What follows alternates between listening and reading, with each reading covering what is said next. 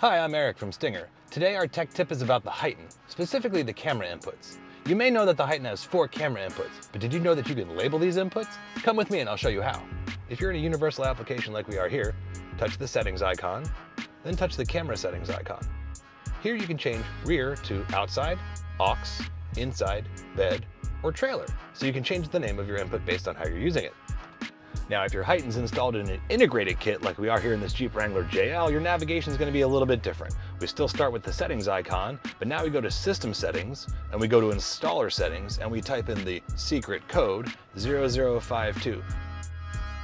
Select advanced vehicle settings. Here you go to camera settings. And now we see if we select a camera 1 through 4 that we want to change, we can hit aux, and we can change this to front, rear, left, right. We also have the option of trailer, bed, inside, outside, or baby if we're watching cargo inside the vehicle. So that's how you navigate through the options and label your camera inputs on your HEIGH10. We hope you found this tech tip helpful. If so, be sure to hit the like and subscribe buttons below. Also, leave us a comment and tell us what other tech tips you'd like to see.